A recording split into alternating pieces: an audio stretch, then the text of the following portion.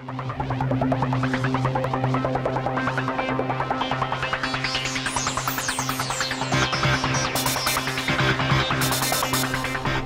pre-tour, you know, some hardships. We've been doing pretty good, a lot better than last year.